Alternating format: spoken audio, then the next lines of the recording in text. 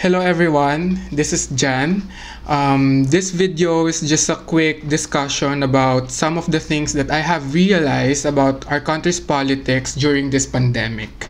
Some of them might prove to be more controversial than others, while some of them are old realizations that were further validated by the current crisis. But before I start, let me just say that I'm not here primarily to influence the way you think, but to give you some perspective on our country's politics as a political science scholar. So let's start.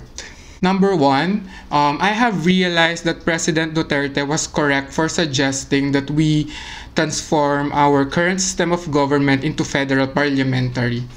A federal parliamentary system of government would have better prepared our country for this pandemic for two major reasons. The first one is a federal system would have allowed us to manage the pandemic more efficiently and effectively due to the shared responsibility and accountability between the central government and regional governments fostered by the system. Because in a federal form of government, regional governments are compelled to become more proactive in handling the situation in their respective regions because they are directly answerable to the people within their regions. Ang ibig pong sabihin nito, sa federal system of government, mas pressured ang regional governments at local governments to perform well dahil responsible sila sa kanilang mga regions. Sila rin ang sisisihin ng mga tao kapag nag-fail yung pandemic management nila. Hindi katulad sa kasalukuyang sitwasyon natin ngayon na bombarded ang central government ng responsibilidad tapos lahat ng sisi sa kanila rin napupunta. Our pandemic strategy would have also become more efficient because a federal system promotes a more localized approach to pandemic management. Ano bang ibig sabihin ng localized approach? Ang ibig sabihin nito, tailor-fit ang interventions ng bawat regional governments sa regions nila. Hindi lang sila basta sumusunod sa sitwasyon sa Metro Manila. This is just right because the situation of Metro Manila is different from the rest of the country. This doesn't mean na in a federal form of government, wala nang trabaho yung central government. In fact, nandyan sila para i-harmonize yung policies ng different regional governments such as in terms of border control, inter-regional transport, or trade, among other responsibilities.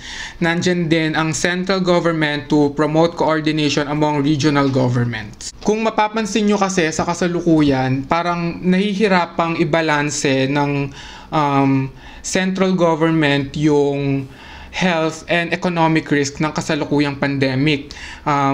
Malaking dahilan dyan yung sistema na meron tayo ngayon na unitary system. Kasi dahil sa unitary system na meron tayo ngayon, most of our economic activity happens inside Metro Manila and nearby regions. In fact, Metro Manila and nearby regions like Calabarzon and Region 3 make up 61.6% of our country's GDP, total GDP. That's more than half of our country's GDP. So, yung 61.6% na yon nasa NCR lang, Calabarzon, and Region 3. Dahil dito, kapag bumagsak ang Metro Manila or if the government decides to lock down Metro Manila, apektado yung buong bansa dahil nga masyadong centralized sa Metro Manila yung economic development.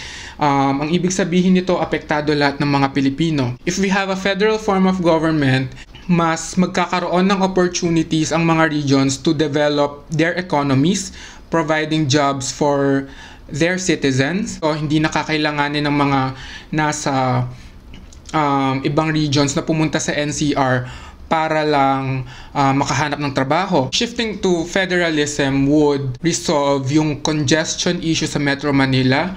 Hindi na mangyayari ulit yung nangyayari ngayon na merong locally stranded individuals sa NCR tapos hindi sila makauwi sa provinces nila dahil nga may lockdown. Magkakaroon din ng sapat na pondo ang bawat regional governments to manage their situation dahil under a federal form of government, regional governments or regions would be given fiscal autonomy. Ibig sabihin, magkakaroon sila ng kalayaan na i-budget yung pera nila, i-manage yung kita nila sa kanilang probinsya. So, makakapagpatayo sila ng mga infrastruktura. They could attract more investors. They could craft their own policies on how to develop their economies. So, mas magiging independent yung mga regions instead of always relying on Metro Manila or always relying on the government to come up with the policies na applicable sa lahat. In fact, an opinion piece from Bloomberg says that Germany's decentralized structure gives more say to federal states, so it's harder to deprive regions of resources. Meanwhile, in France, top-down system has favored mega hospitals in urban areas, closing beds elsewhere. So, ang sinasabi nitong opinion piece na to, mas effective ang pag-manage ng Germany ng current pandemic situation nila, and because of their decentralized form of government, which is federal-parliamentary, as compared to France's unitary semi-presidential form of government. So I really hope that Filipinos, especially those who live outside Metro Manila, will start to realize and call for the amendment of our current constitution and call for the shift to a federal parliament form of government. Shifting to a federal parliamentary form of government is our best weapon against future pandemics. Now, let's move on to some of my more controversial realizations during this pandemic. During this pandemic, it made me realize that the opposition really only cares about their political interest and not the welfare of Filipinos and of the nation. Otherwise, they would have already proposed doable solutions on how to balance our economic and health risks rather than merely antagonize the government. Ang nangyayari kasi ngayon, kung mapapansin nyo, very reactionary at disruptive lang ang approach ng opposition. Kung mapapansin nyo, yung leader nila, tawagin lang natin siya sa pangalang Yellow Girl, ang bilis niyang mag-flip-flop sa mga policy pronouncements niya para lang makakontra siya sa gobyerno. So, yung mga policy pronouncements niya hindi pinag-isipan. They merely go against the policies of the government, which is a characteristic of a non-thinking opposition, of an opposition that only cares about its interest. Worse is, this Yellow Girl, she advocates for the shutting down of the economy without thinking about the millions of Filipinos who will be affected by such policy, who could lose their jobs and be exposed to poverty as a result. Kasi if they really care about the welfare of Filipinos during this pandemic, they would have suggested middle ground solutions on how to protect our economy without compromising the health of the Filipinos. But they don't do that. All they do is to counter the policies of the government without even thinking about their consequences. So yun nga, hindi ako sang-ayon dun sa sinabi ni Yellow Girl na we need to shut down the economy just because we have rising cases of COVID-19. Yung mga pronouncements niya, hindi talaga pinag-iisipan. Ang purpose lang niya kumontra sa gobyerno at makabalik ang partido nila sa kapangyarihan. They do not care about you or the millions of Filipinos affected by the pandemic. They only care about their political ambitions. This is something that we must remember come 2022 when we are about to elect our next leaders. Okay, so finally, for my last realization during this pandemic, now that we are getting more and more data about COVID-19, it has become clearer that the fear of the virus is being blown out of proportions for political reasons, apparently. And I think it is our responsibility as citizens of this country to fight this fear with facts, with numbers, with verified information.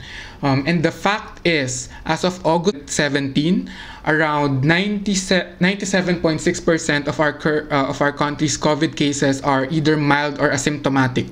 Ibig sabihin, 97.6% ng mga COVID cases sa Pilipinas ay mild lang and asymptomatic. Hindi ganun kagrabe yung mga kaso.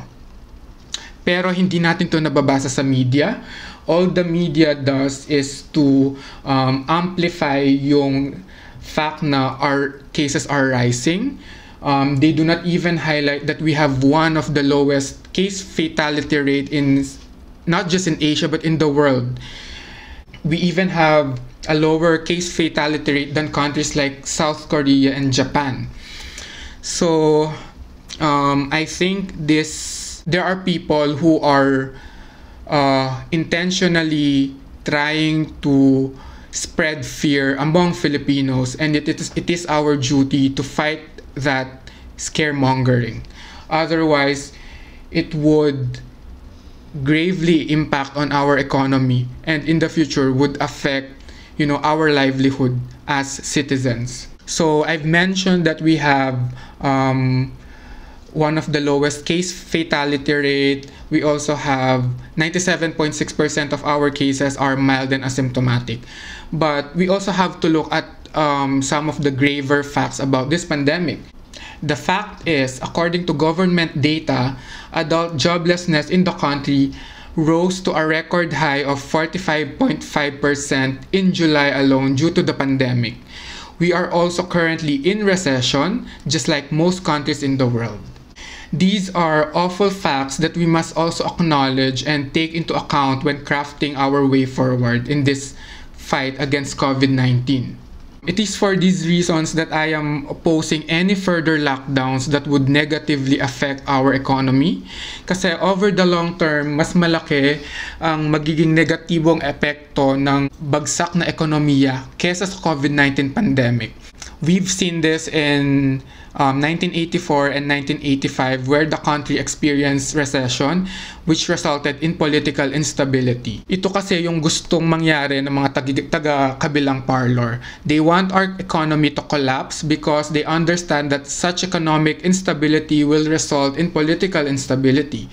We should prevent that from happening as patriotic Filipinos, lalo na at kita natin ang uri ng leadership at pagkatao na meron sila.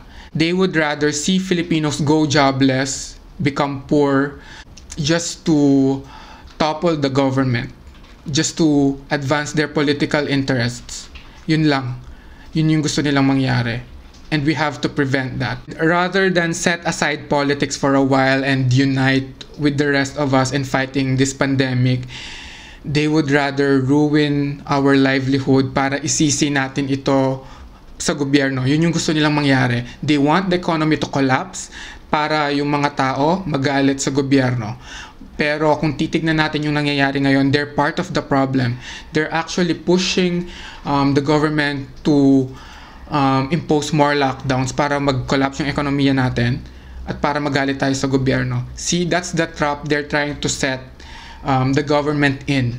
And it's something that we as nationalistic citizens must prevent. So we should start speaking out about this. So fortunately, because we have social media, we have all the information we need at our fingertips to have a more enlightened opinion. Kaya sana, kesa kaagad tayo magpapaniwala sa mga headlines ng media na majority naman ay anti-government, let us use our critical thinking to question them and unearth the whole truth for ourselves. Kasi yung mga headlines na yan, yung mga soundbites, they only show part of the truth. They do not show the entire truth. And it is our responsibility to find those hidden truths ourselves. So, ayun lamang po. By the way, if you like this video, please consider subscribing to my YouTube channel. It's called Jan Writer, JANWRITER. I post informative videos about Filipino society, culture, and politics. You may also find me on Facebook and Twitter. Search nyo lang yung Jan Writer. So that's it. Thank you for watching this video. I'll see you again. Bye.